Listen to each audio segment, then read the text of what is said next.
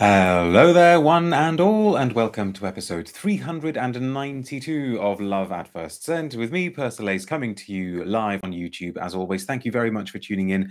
Whether you're watching live or you're watching the recording, you are very, very welcome. Our first video for September, the return of Love at First Scent following the summer break, has well and truly taken place. I think the summer break is now a distant memory. And the first comment for this video is actually an emoji. It's Ty waving. Gavin is here as well saying yoo-hoo, and Joe M68 says, afternoon, Mr. P. Hope you've been enjoying the return of summer here in the UK. Well, yes, summer has returned down here to the south as well, but no, there hasn't been much time for enjoyment. Not that I can, I really, really mustn't complain, because I had plenty of opportunities to enjoy sunshine over the course of the last few weeks. Thank you very much, all of you, for tuning in. If you haven't already subscribed to this channel, please do consider doing so. And if you're going to do that, you may want to click on the little bell so that you get notifications about new videos.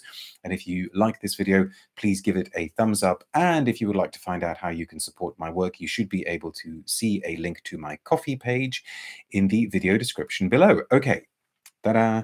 I think you can work out from the display next to me that this is going to be a multi-perfume feature-length video with some new and newish releases for September. What are people saying so far? Ty says, now I'm smiling but still waving, as long as you're not drowning. Paolo says, hello everyone, glad to catch one of these again. Helter Skelter Jones says, wonderful afternoon for Penhaligon's orange blooms. Yes. Now, did somebody tell me that Orange Blossom might be getting discontinued? I need to look into this, because I was assured that it is so successful and so popular that it is absolutely nowhere near on the verge of being discontinued. And then somebody also informed me that Guerlain's Herba Fresca might be getting discontinued, which I found even more shocking. So all of you out there with contacts and connections and people in your networks, go and find out if that's true. Angie says, Mr. P, live on my birthday, best present ever. Probably not, but that's very, very kind. And happy birthday to you. Everybody send happy birthday thoughts to Angie, wherever you are in the world. Andre says, good afternoon, Persolaise, and all in the chat. Sent Jeannie says, not Herba Fresca. I know. That I find just beyond belief. The thing is, I know that if I contact the brand, they'll be very, very cagey and won't tell me until all the bottles are gone.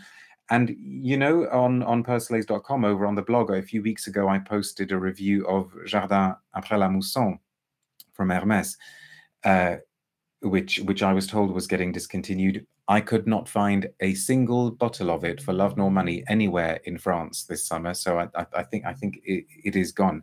Might as well discontinue Shalimar, says Pradeep. Yes. Oh, Angie tells us where she is. Virginia, near Washington, D.C. Okay, everyone think East Coast of America. That is right. Washington, D.C. is on the east, isn't it? Yeah, my geography of these states. Anyway, generally send some birthday wishes in the direction of the United States. Okay, we have got quite a few that we want to get through today, so I'd better stop digressing and get going. And I think we need to start this. I think we need to start with the new Dior. This is a new version of J'adore. I think this is the 3418th version of, no, probably 3419th version of J'adore that Dior have given us. This is called J'adore L'Or. Madame Persolaise and I saw this and had a sniff of it in France a few weeks ago, and Madame Persolaise's first observation was, oh look, they've changed the thingy. And by the thingy, she meant this bit, and yes, they have changed the thingy. I think this is one of the more fetching thingies. It's on a sort of slant, which means that you have to click the thingy into place properly. And this, I think, even though it was available, it's been available in France for a little while. I think it was it went nationwide in the UK on Friday. But what makes this one certainly more interesting than a lot of the other J'adores we've had in recent years is that this is the first one by Francis Kurkdjian, okay? And that does genuinely make it interesting. Francis Kurkdjian, as you will know, was appointed in-house perfumer at Dior a little while ago, and we haven't had a major kind of high-profile new release from him yet. One of the first things that he did was that he went to the Collection Privée and brought out Eau Noire in the original kind of trio of colognes that he and Annick Menardo had worked on. Then earlier this year, we had the first fully standalone new Collection Privée for him, which I reviewed on this channel. That was called Dior Riviera.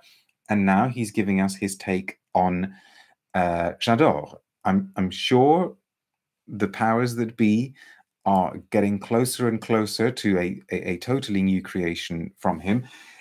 Incidentally, in the kind of spirit of the way we're doing these things at the moment, we don't have written blotter updates anymore. At least that's how things are right now. I have pre-sprayed all of these, even though I haven't pre-smelt them before. Certainly 3 of these I hadn't had a sniff of before, but I pre-sprayed them about an hour ago, so I'm going to do a kind of fresh smell and then the smell of the blotter that was done about an hour and a half ago. So let me spray the Dior. I read an interview not that long ago with Kurkdjian in which he said that he was around when Calice Becker made the original J'adore. Now, bit of context, original J'adore came out in 1999, composed by Calice Becker, of course. And I remember being really, really taken with it. I thought it was a great mainstream jasmine, a really, really good scent for Dior. Jasmine and orange blossom and white florals in that kind of symphonic, shimmering way that Calice Becker knows how to do so well. She did a similar thing for Estee Lauder a few years later with Beyond Paradise, but that didn't turn out to be terribly successful. Tragically, I think, because I was always a huge fan of Beyond Paradise. I think I preferred Beyond Paradise to J'adore. But J'adore did extremely well. Lots of flankers came along. And then over the years, François Demachy put his own stamp on it, the then in-house perfumer at Dior. And I haven't much liked J'adore. There was a J'adore Absolu that came out not long after the original. That was really beautiful. That was stunning. You know, it was definitely, I think, better than the original. And since then, there was a J'adore oil that came out a few years ago that was pretty good. I think the Infinissime, I can't even remember. I mean, there have been some that have been better than others, but overall, it's felt like a line that just really needed a kind of re-energizing and a return to its roots, a return to what made it great. Now, my initial sniff of this one in France, I have to say, was positive, but I didn't really have an opportunity to let it get to dry down stage. So here we go. Whoops, don't drop the blotter. This is Francis Kurkdjian's take on J'adore, called J'adore L'Or, and this is an essence de parfum, whatever that means. Sister Parfum says, so is this again a new version of the L'Or version? Sister Parfum, who knows? Who knows? We've got so many Dior Hommes, we've got so many Miss Diors. I think part of it is almost like deliberately being done to confuse us. Okay. Right. So in whatever perfumery we happened to be in France a few weeks ago when I smelt this, whether it was a Sephora or a Galeries Lafayette or a Printemps or a Nocibé, whatever it was one of those. The initial impression was really, really pleasant, really positive, and also very, very Kurkdjian, in the sense that he's almost kind of thought, okay, I suppose I need to do a kind of sheer, translucent, light-filled jasmine thing here, but I would like to take things in the direction of orange blossom, because he really, really does love orange blossom. If he has a signature note, it is orange blossom. And it feels so much more naturalistic than some of the more recent J'adores that we've had. It isn't particularly striking, it isn't particularly bold, it isn't particularly dramatic. But, you know, Madame Persolaise and I both smelt this and almost sort of heaved a sigh of relief, because she, back in the day, was a fan of J'adore, and particularly of the Absolu version. She wore it all the way through a holiday that we had in India many years ago, and that became very much the scent of that holiday, and that jasmine worked so beautifully in the Indian context. And This one, oh, Thomas says, I tried it at a local shop recently and found it pleasant, but a bit forgettable. Yes, I think I agree with you. Not very dissimilar to the original J'adore. Well, see, maybe what's happened as well is that things have moved on. I mean, you know, it's well over 2 decades since we had the original J'adore, and maybe now we expect something a bit different from a mainstream release.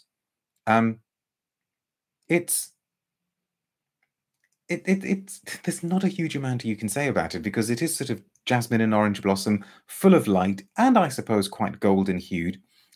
Let's check out the press release, and then we will smell the pre-sprayed blotter. The press release, I had a quick look. It's a PDF.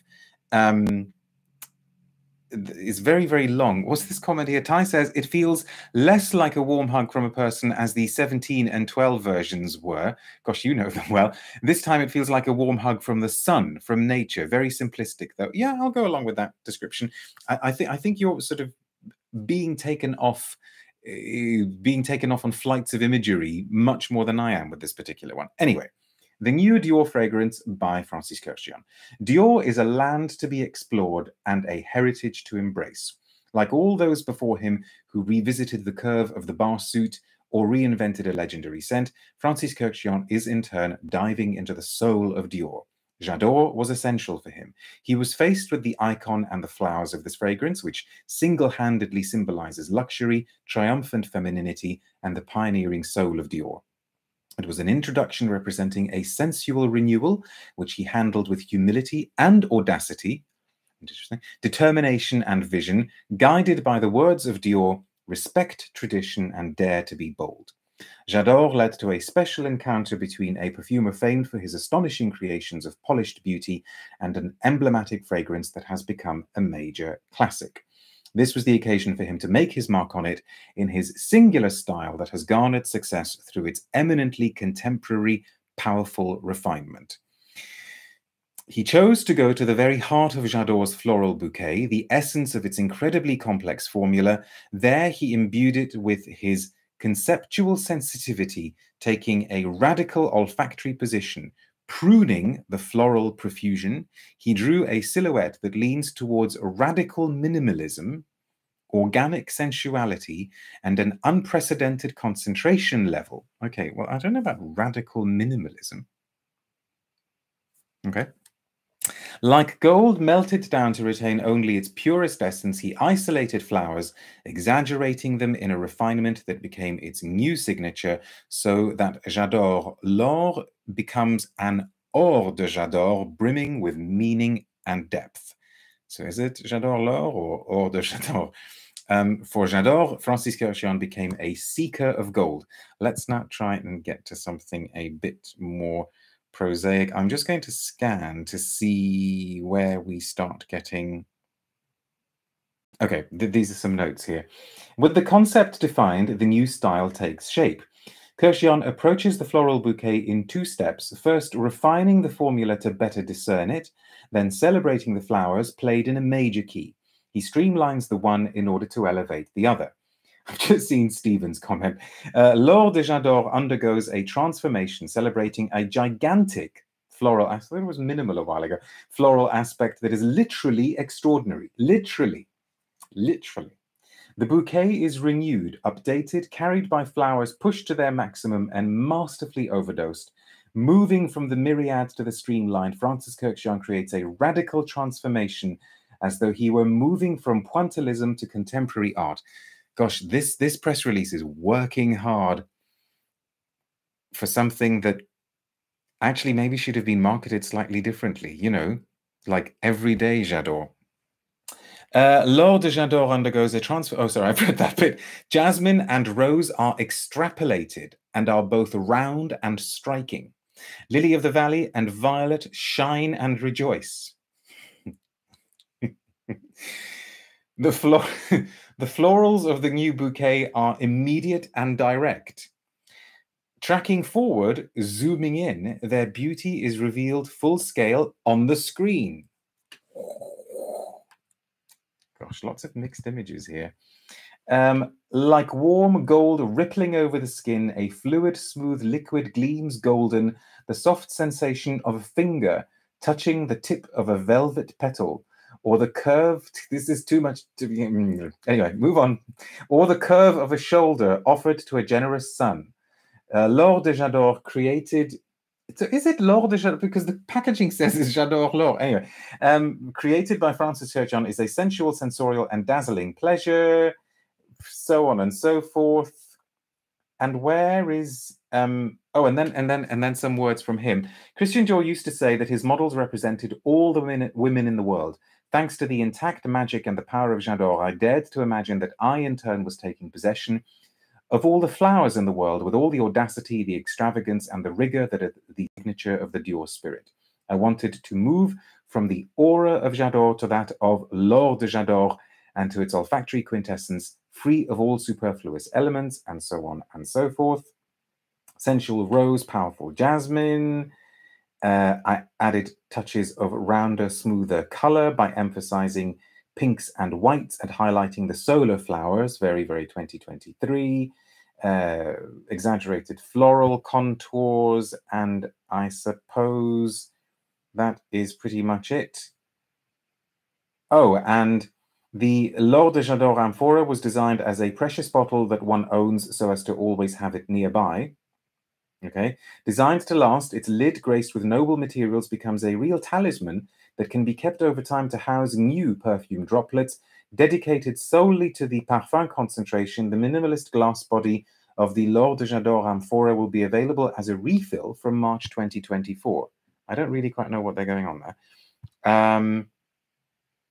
And then something about a special amphora. I would like to know what, could somebody please go, okay, because there's no pricing information here. Could somebody maybe please just quickly go on the, at least, oh no, I have got pricing information.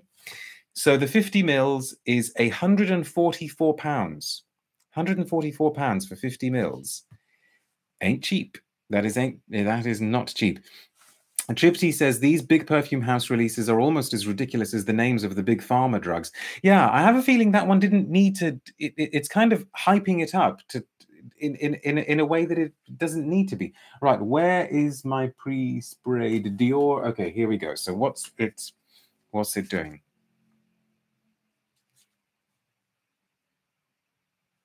Yeah, it definitely, that's, how can I put this? It's more unremarkable than the opening. The opening at least has got that brightness, has got the luminosity. It comes to you with a great big smile. It comes to you with this sense of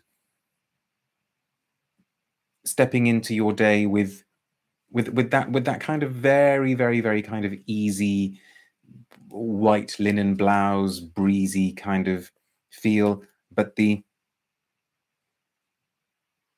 you would want, I think you would want a more interesting, a more substantial dry down. The dry down is very much the florals starting to feel quite wan, quite watered down. And I had a feeling from the opening that is that is what might happen. Oh, Rachel says 100%, Mr. P, where it is lacking is the dry down. Ah, so you've smelt it. Yeah, it's extrait range near enough, says Gavin. And that's niche pricing, says Sir C.R. Sniffington. Is it a limited edition release, says Pradeep? I don't know, actually. There's nothing here to say that it's not limited edition, but you know, if it doesn't sell, it'll go. And Stephen says £140 for 50 mils of a mainstream release. J'abhorre. Okay, we need to move on because we're nearly at the 20-minute mark and I've only done the 1 cent. Yeah, that's a bit disappointing, really. Okay, let's go to one that I haven't smelt at all, and I have a press release for it as well, and it's new from Piguet, and it's called Rue du Cirque. And I don't know, maybe we will find out if that street name is relevant to Piguet. Rachel says, still about the Dior, I love my bottle of the original, so I purchased the new one right away. It's a cleaned up version that doesn't last. That's a shame. That is a shame. A real shame. This one intrigues me, says Ty. It intrigues me as well, because I think Piguet are doing some interesting things, and I keep meaning to give them some more time. Somebody's just asked me, have you smelled Piguet's Zazen, says Mache. Yes, I'm pretty sure I reviewed it on this channel, so just do a little search. Sister Parfum says, yes, it's located in the 8th arrondissement of Paris. What's this called again? It's called Rue du Cirque, so Circus Street. I keep meaning to get some of my bottles of the modern Piguets and do a kind of showcase of them, because it's a brand that they're doing some really, really interesting things. You know, they have some perfumes out which are really quite out there, and which I know they've released just because the creative forces in the brand found them disturbing or challenging, and they thought, okay, well, let's go with it, which is I think a commendable, a praiseworthy approach to take. So this I know nothing about. I have a pre-sprayed blotter, so let's go for it. I'll see. Starting the month with a genuine kind of haven't smelt this before type release.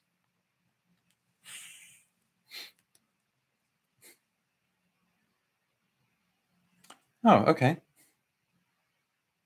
So this one,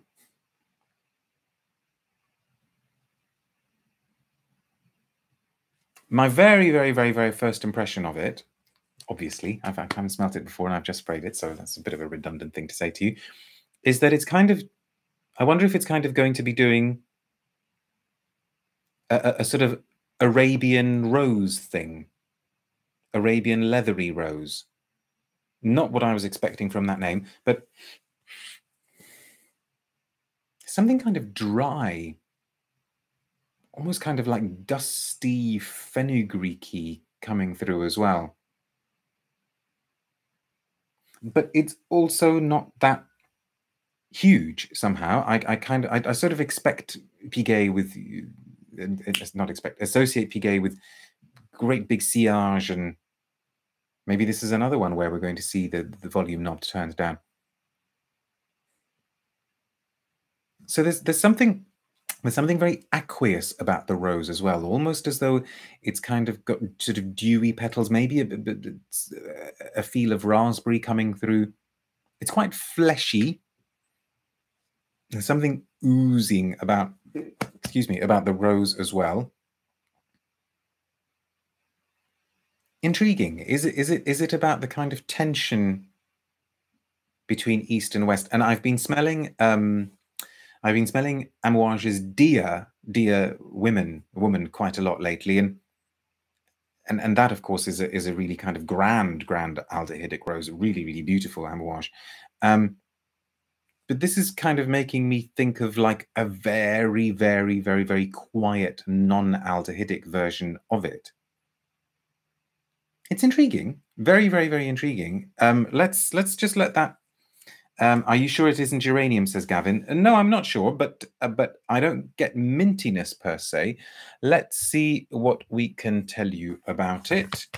Okay, brief press release. Wet cobbles, sweet macarons. Actually, it says macaroons, but I'm going to help them and can change that to macarons. Vibrant nights and lazy mornings. This is Paris love, and this is loving Paris. A heartbeat away from the Champs-Élysées, the small Rue du Cirque whistles a romantic melody. Tiny flower shops, hidden cafes, and of course the jazz clubs and all-hour speakeasies that this city is known for. But for Piguet, Rue du Cirque was also where his love affair with France began, where he set up his first small atelier and poured his creative genius into everything he did. Love in Paris is always unique, always fresh, and always a sensation we long for. For Piguet, Rue du Cirque was where the magic began. For the wearer, it is where love begins. And I should say, by the way, it says at the top of this press release that this is a permanent UK exclusive. Interesting. And gosh, if you thought the price of the other one, so this is 100 mils for £220, apparently. So, and yeah, I was going to say Smarks saying only America had speakeasies. I thought that was a very, very American term. I kind of questioned myself there, but I thought, okay, you're not a historian, don't say anything. The charge for the creation of Rue du Cirque was to design something classic but with a youthful appeal. The fragrance brief included words like floral, addictive, bright, romantic, sexy. The use of musk was an immediate consideration in that it imbues a skin-like warmth and sensuality. Ultimately, the core combination of woods, vetiver, and praline at the scent space make the perfect pairing. With Paris's Rue Du Cirque as a backdrop to this enticing scent, the formula winks to traditional French perfumery while leading a fresh journey for the fragrance pioneer. Paroli says the prices on new releases have gone insane. I know. I mean, the prices of everything. The prices of everything generally in life are going crazy, but for perfumes, I don't know. Is it by Aurélien Guichard, says Pradeep? I don't know, and I'm not sure the press release is going to tell us. We should try to find out. Rue du Cirque tickles as it opens with a brilliant explosion of herbaceous bergamot and sweetly spicy nutmeg. The laughter immediately continues into the scent's stunning floral heart, a combination of delicate lily-of-the-valley, geranium, and jasmine. I'm way off so far. For a final addictive abduction, an addictive abduction. Oh, I'm so addicted to you kidnapping me all the time. The formula unfolds with white amber, sensual musk, and Haitian vetiver, all temptingly accented by seductive praline. The effect is like a crush in a bottle. So what are the notes? Bergamot, nutmeg, lily-of-the-valley, geranium, gardenia, jasmine sambac, sensual musk, white amber, patchouli, vetiver, and praline. Let's smell again. Let's see what is going on. Stockholm Syndrome in a bottle. Thank you very much. That would have been a much better name for it, wouldn't it?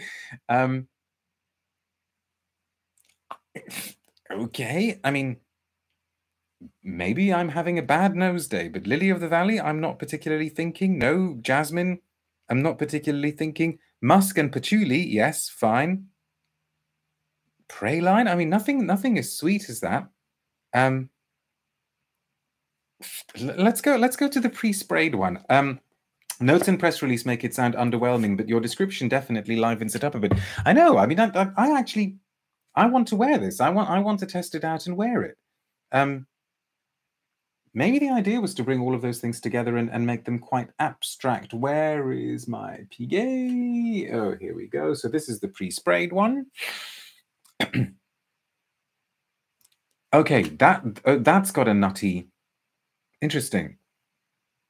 That's got a kind of nutty feel to it, but not over sweet. So the praline has got a touch of just a hint of maybe some kind of vanillic sugariness, which makes me think, okay, either this perfume takes you on a really interesting journey and the notes really do develop as it goes along, or the praline and the sweetness is something that will come out more prominently on skin, which is yet another reason for me to give this a proper test drive and wear it. And maybe the kind of interesting, slightly dry thing was what I was kind of seeing as the sort of interplay between the gardenia and the nutmeg. But I think its sort of quietness and restraint is what I'm finding fascinating. And yeah, I guess I can detect a sort of hint of vetiver. Nothing is obvious here, okay? Nothing is immediately legible, overtly legible. It does come together to create a very, very interesting kind of cohesive whole. It's curious. It's curious. And again, like I said, they will do these things where they don't mind being just a tiny little bit out there. I mean, I'm not saying it's weird. I'm not saying it's crazy and, you know, surreal. But there are inflections in it which are just a little bit surprising. Now, does it make me think Paris? No. Does it make me think romance? No. Does it make me think youthful exuberance? No. I am reading it as still something darker, fleshier, maybe almost heading towards the kind of subtly vampiric, you know,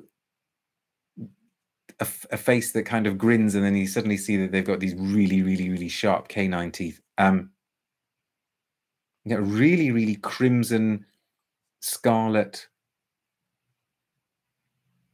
Not all light joie de vivre. It's actually more sophisticated than that, I think. Fascinating. A crepuscular floral, says Kurkdjian, or Rachel says subtly vampiric. Fabulous. Yeah, interesting, interesting. Okay, let's move on. Let's move on because I absolutely want to make sure that we do the 3 remaining ones. Okay, let's go Miller Harris because I haven't smelt that one either. So this is Black Datura or Datura from Miller Harris. I have never had the pleasure of smelling the flower itself. I'm told that that can be quite a trippy experience, and I'm also reliably informed that they smell very, very pleasant and they smell a little bit like honeysuckle. So the Miller Harris, very, very, very hit and miss as a brand. Let's pop that box there because we're running out of space a little bit, aren't we? But still always worth checking out if anybody wants to see the bottle. So this is meant to be a little bit of a departure or a change of direction for the brand, you know, doing something unlike the kind of thing they would normally do. How close to Datura Noir will this be? Sorry, did I actually call it Datura Noir? It is Black Datura. I must give it its correct name. Okay, here we go. This one I haven't smelt before either, but I have pre-sprayed it, so we will see what it's like, and I have got a press release for it as well. How's the little bottle selection doing there? Oh, no, you can't really see that one there, can you? Should we pop it on there? Is that better? Yeah. Oh, that's interesting. Wow, okay. That's like bizarrely medicinal to start with. And that bit's all gone. It was almost sort of mentholated, strangely eucalyptusy.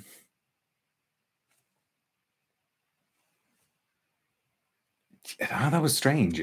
Somewhere like something like violet leaf, but really kind of evil. There's something dangerous about that opening. Something really, really dangerous about the opening. And then what? Hard to describe. Not particularly overtly floral, and not obviously honeysuckle either. Maybe in that sense of being intoxicating. I mean, we happen to have a honeysuckle plant in the garden.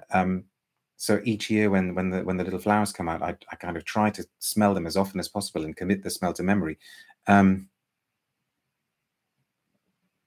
That's quite hard to describe. There's something white floral about it.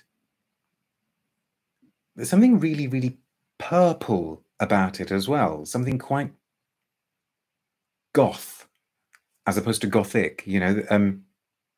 It's really kind of like black nail varnish and gaunt white faces and frills and lace and black velvet and that's fascinating. That's properly fascinating. Let's leave that there for a bit, and again, I will be very, very curious to see what the pre-sprayed one is like. Black Datura. New for September 2023, Black Datura Eau de Parfum is the latest statement scent to launch in Miller Harris's expertly curated private collection. An equally floral and woody perfume, the unisex fragrance has been inspired by the Datura, appropriately also known as moonflower, a flower that opens in the evening. The scent leaves you feeling powerful and elegant, ready for night to unfold wherever it may take you. Transporting the wearer into the night. This spellbinding rich scent starts with a dizzying swirl of tuberose and ylang-ylang. Okay, but not again in an obvious way. You know, this isn't tuberose criminelle or carnal flower. Dusted in bay rose whilst being enriched with musks, balsams, and the most hypnotic white lily. White florals, yeah, generally speaking. With fresh notes of incense and pink peppercorn to unveil seductive white flowers, the tuberose plays to the duality with its sensual and dangerous facets, while sophisticated notes of dark woods leave an intense trail guaranteed to turn heads. Would you like to know how much you would have to pay for this one? This is a 100 ml bottle that would set you back £180. Gosh, I wonder how many people are going to be getting perfume bottles under their Christmas trees this year. Press release carries on. It says, this is a London story, a city full of possibilities and evening that starts with a taxi and no clue of where it's going. That's a taxi you need to get out of. The rest of the story is yours to write. A fragrance that is larger than life, a beacon of light in the darkness, leaving you feeling powerful, elegant, and ready for night to unfold. And then we've got a quote from the perfumer, who is Emilie Bouge. The starting point is the mesmerizing Datura, beautiful and opulent, but poisonous at a high dosage. The perfume deals with its duality, reinforced by the contrast of black and white. Danger and seduction. The pink peppercorn introduces a feminine and sensual tuberose that reveals a dangerous, captivating scent, and so on and so forth. What else can I tell you about it?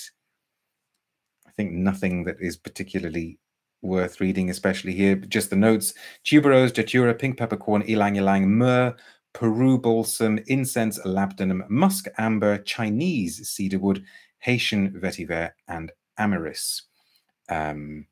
And it says that it's available from September 2023 on millerharris.com.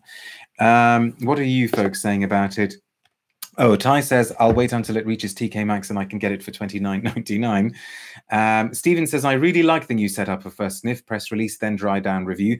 Well, thank you very much. Not that I especially... No, of course, I planned it. I did plan it that way. I totally did plan it that way.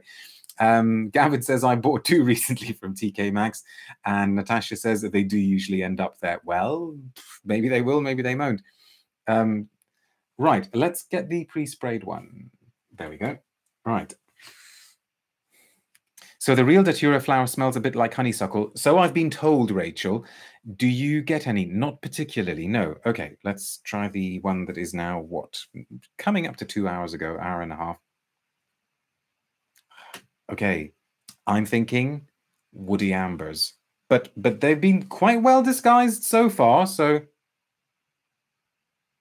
this is intriguing. This is intriguing. I don't want to get all derogatory about it now, because it's genuinely seems to be the dry down is okay, is more woody amberish than I would have cared for. That could also be what they're calling the amyris. It's definitely a very, very woody dry down. Yeah, and the dryness of the cedarwood comes through as well. Not especially overly musky. Maybe I can detect some incense there too. So I suppose the journey, you know, kind of filling in the gaps before and after, is that it goes from something sharp, spiky, almost perhaps mentholated, which could be the tuberose, right, to something a bit more calmly white floral, and then woods in the base. And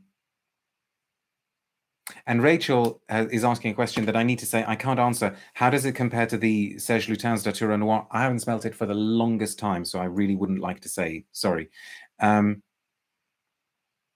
Yeah, perhaps overly woody in the base. It just makes it a little bit monodimensional, a little bit less interesting than the opening. The opening, based on the evidence of, you know, what we've been talking about for the last few minutes, the opening is more interesting than the dry down. Okay.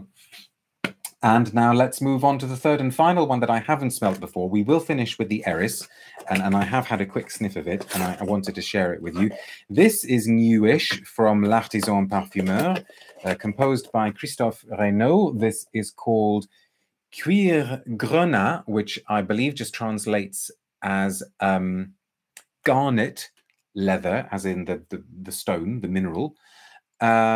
Natasha's still saying about the previous one, when they changed the Serge Lutin's packaging from the cream boxes to black, the old ones were all at TK Maxx. I wish I'd bought more than one bottle. Yeah, me too. Rachel says, Mr. P, I'm so thankful for your dry down impressions. Well, I'm glad. If they're working, then we'll carry on. It means that, you know, it certainly makes life easier for me at the other end, because it means I don't have to do the blotter impressions, and it means I can properly go away and think about some of the scents, so that I can compose a few considered lines when I write about the video on Persolaise.com. So if it works, it works. No one has commented on your shirt, says Gavin. I know, maybe everybody hates it. I don't know. Right. So this is part of their more expensive collection, you know, the collection where they've got the ouds and the Arabian scents. I think they call them Le Merveille. Lovely shirt, says Ray. Oh, thank you for mentioning the shirt, Rachel. So let's see what this one is like. And again, this is another range that I should return to. I should give this range some more time. And also the what's that? Is it the botanical range? I forget what it's called. Still waiting for both L'Artisan and Penhaligon's to relaunch in Australia, says Woozy, after the Pooch acquisition. Gosh, have they not done that? Right, let's have a sniff of this. So as I say, Christophe Raynaud, Cuir Grenat, which I have not smelled before, but I have pre-sprayed. Let's see. Oh, okay. Right. I will be smelling there isn't a press release for this one. I've just got a little bit of a blurb. I will be smelling the pre-sprayed one in a second, but first sniff is this is L'Artisan doing Tom Ford Tuscan leather.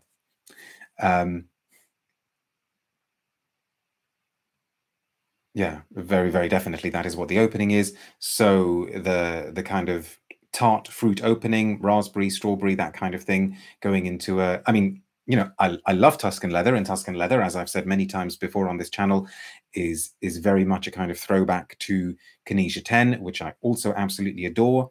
What is now a classic leather structure of that tart fruit at the top, sometimes not so detectable, sometimes more detectable, and then a really, really suave, not overly stinky tannery type leather, and just a sort of beautiful, simple, suede-y, leathery, woody base. And this is very much doing that kind of thing. This year from L'Artisan, I wasn't so crazy about the Soleil de Provence, but I was taken with their peach one. Now, what was that called? That had a kind of punning name. Somebody will help me out. And people here are mentioning Monde de Narcisse, saying it's an underrated masterpiece. I really, really liked Monde de Narcisse, and I'm pretty sure I reviewed it fairly positively. So seek it out if you haven't already tried it. Woozy says, can companies start copying stuff like Bondy and Cabochard instead of Tuscan leather? Fleur de Pêche, says Pradeep. Yeah, thank you very much. That I was taken with. And yeah, I totally agree with you, Woozy. You know, wouldn't it be great if they started copying... Well, I don't know. I'm pretty sure Frederic Malle and Jean-Claude Ellen decided they wanted to do their own version of Poivre with the latest one, with Heaven Can Wait. Stephen says, was that leather and pomegranate? Okay, so you can help me out here, because I don't know what the French word for pomegranate is, but I don't think it's Grenat. I think Grenat is garnet, which now makes sense, because I guess a garnet is colored very, very similarly to a raspberry, and it's kind of deeply, deeply red, dark red. Oh, Pradeep says pomegranate is Grenade. Okay, dark red leather, says Gavin. Yeah, it is meant to be. I think that's the idea, that it's a color being added to leather. I mean, if you want another Tuscan leather for your collection, so far this one is coming across really, really convincingly Tuscan leatherish. Let us just very, very, very briefly share the blurb with you. As I say, it's very, very short. Cuir Grenat is a fragrance where Christophe Raynaud explores the interplay between light and shadow with a duo of leather and raspberry, aiming for a fragrance that gives the sensation of touch. Why? The raspberry and leather can be seen as well as smelled. Okay. They are both aromas and scents, possessing unexpected... Hang on, what? They are both aromas and scents. Yes. Possessing unexpected oppositions and similarities. Okay. And that's the end of that blurb, except it's got a one-liner as well. A radiant leather with glimmers of amber adorns a powdery raspberry. And it is pretty diffusive. It is radiant. Let's get the pre-sprayed one. Is that? No. Where is my L'Artisan? That's it. Okay. You got all the good blurbs today, says Pradeep. I know. I got the good ones and the ones that weren't bad. Did you see what I did there? Aroma and scent. Yeah, Tuscan leather with less substance to it on this blotter, it has to be said. And maybe a touch angrier. Because Tuscan leather, I think, is one of the most suave of modern releases. Rachel says, my husband works in the leather industry. Please follow that up with something else, because now we're thinking, what are you going to tell us now? You're going to say, oh, hang on. I didn't see the comment beforehand. Rachel says, in olden times, pomegranate juice was used to dye leather. Fascinating. The acid helps to release the natural dyes in your leather, making them easier to absorb and longer lasting. Okay, at least there is a kind of connection there. I'm sure leather is a fascinating industry, says Gavin. Stop picturing Rachel's husband like that, you rude man. Yeah, it's interesting, but it doesn't quite reach the same heights, at least here, as Tuscan leather and Knisha 10. But I'm going to wear this. I am going to wear this and see how it goes. Why do you think I married him, says Rachel. Oh, okay, she can give us good as she gets, right? Enough banterism here. Let's go on to the latest from Barbara Herrmann's brand, Eris. All of her perfumes so far, as you know, have been composed by Antoine Lee. She very, very kindly came on here a little while ago to talk about her brand. Antoine Lee has talked about her brand. And I think, was it earlier this year that we had Scorpio Rising from her, or am I getting my years completely mixed up? Anyway, this is a Delta of Venus. All of the perfumes, you know, if there is a brand out there that you need to try that you haven't tried before, then Eris needs to be really, really, really high up on towards the top of your list of must-try brands. All of the perfumes have got something really, really interesting to offer. They all, to varying degrees, bring out Barbara Herrmann's deep love for and very, very, very profound knowledge of vintage perfumery. She is, after all, the author of this book, which you can't quite see here, Scent and Subversion, which is a kind of guide to vintage scents and classic scents. Green Spell is you know, is an absolute must try for them. You know, you really, really do need to check them out. Scorpio, was it Scorpio Rising or Scorpion Rising, Sister Parfum? I can't remember, but that was a very, very interesting sandalwoody type scent. This one I have had an initial sniff of before, but it was a very, very, very quick sniff because I just couldn't resist spraying it, and I was surprised because this is, let's spray. This is rather unexpectedly and surprisingly fruity, with shades of a perfume that we reviewed just the other day here, shades of the new Tutti Tuili from Hermès. Sharon says Delta Venus is great for summer, especially the excessively hot summer we're having in Texas this year. Who makes Belle de Jour, says Gavin. That's Eris, and that's Antoine Lee. And yeah, you know, if I had to kind of choose my personal favorite scent types, then fruity would not be amongst them. But absolutely, there is a place for fruity scents, and there is, you know, there is a really, really awful, unconvincing, crass, overly synthetic way of doing them, and then there is this way of doing them, where the fruit feel like they're being presented to you in a way you hadn't experienced, whilst being true to life and convincing. And this is, I know because I've read the note, this is meant to be guava, and I would say that it is, you know, and it's similar to those sorts of fruit. So you might kind of get a hint of mango, you might get a hint of something like papaya, you know, what tend to be called exotic fruit, except in the countries where they come from, where they're just called fruit. And it's orange hued and sweet and sugary, but is also green. And I think this is why some of these scents work when they work, because the skilled perfumer comes along and says, look, you can't just overdose on the fruity, sugary, sickly stuff. You need to put in some contrast. And I think that's what makes it work here, because there's something really quite sharply green, fascinatingly green about it, which just lifts the whole and stops it from sinking into this morass of sugariness and sweetness. Delta Venus is lovely, says Crystal. And what else? I'm getting something that I can't quite put my finger on, which I love. I love it when a perfume just kind of keeps making me want to smell it more. Is it it's almost like a kind of leafy, slightly jasmine-y kind of feel. And what impressions am I getting from it? So this is, you know, we talked about something being subtly vampiric earlier.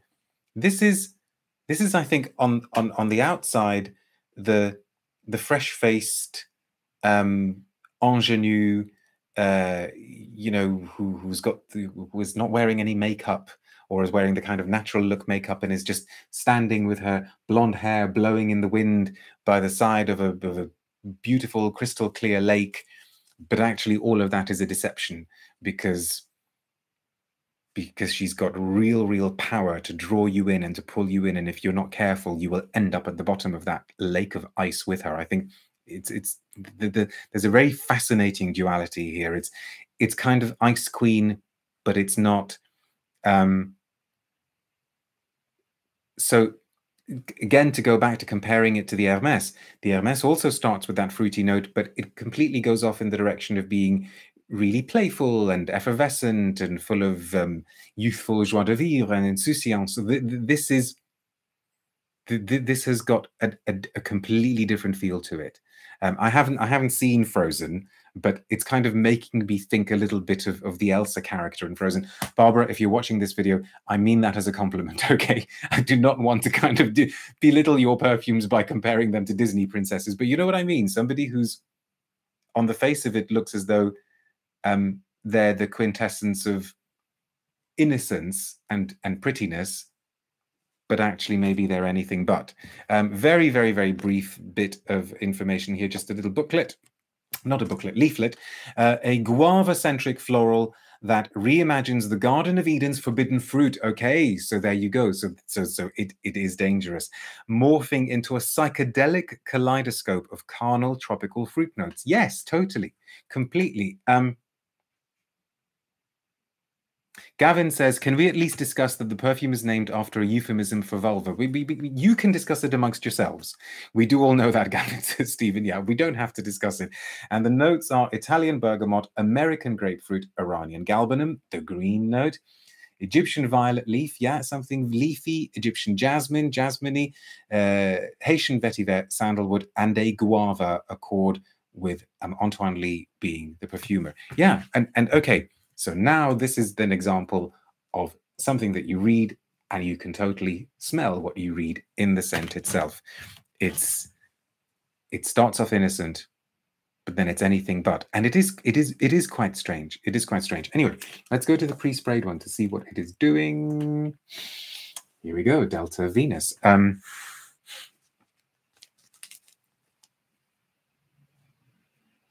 Innocence and falling into sin in the same story. Fascinating, says Rachel. Yeah, and the dry down is still quite strange. I wonder, the next time I get a chance to communicate with Barbara or with Antoine Lee, I will sort of say to them, was the challenge to keep it weird, to keep it just slightly off-center? Because you think you're sort of smelling a dry sandalwood, but then you get a sort of weird fruity inflection. Maybe something vetiver-like. Fascinating. Not everyone is going to be able to pull this off, I don't think. But those who will, I think, end up smelling really curious and hard to classify. This is going to be one of those head turners, I think. Well done, Barbara. Well done, Antoine. Okay, and well done all of you for sticking around till the end of this video. Thank you very much for watching. Shall we have a quick sniff of all of them again? All right, let's do the Dior. Yeah, the Dior is now coming across as quite sweet, pleasant, unremarkable. The Piguet is still kind of interesting. That's also doing a sort of, I'm not going to be overly approachable, overly accessible thing. Which one's this? This is the L'Artisan, yeah, Tuscan leather, and the Datura. Yeah, but very woody, perhaps overly so. Okay, thank you very much for watching. Stay tuned to social media for details of new videos coming your way. Be good, and I will see you very soon. Bye now.